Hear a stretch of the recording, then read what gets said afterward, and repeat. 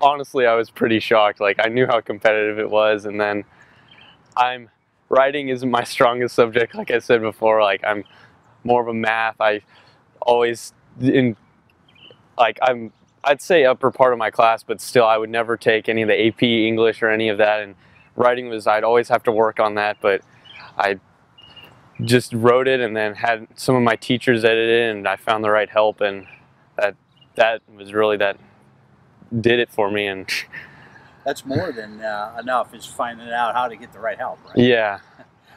Just what attracted you to Newman outside of the scholarship? Why do you think this is a good fit for you? Oh, well, first off, I want to go into either veterinary school or medical school, and I've noticed that they had like a 96 or 97% acceptance into professional school, so that was a big plus. And then also the fact that I was able to run here and at a Division II collegiate level NCAA, like that's super exciting that I'd be accepted onto the team as that.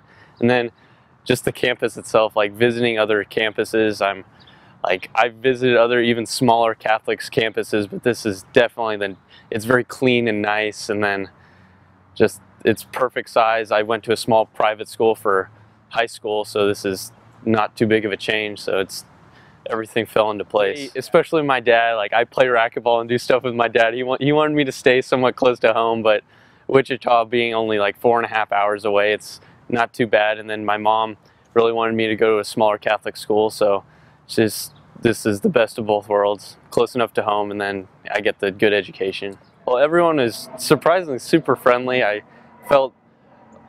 Even at like some of my other college visits, it's like you're always nervous a little bit, but I feel real relaxed here. I like it. Everyone's real friendly and helpful.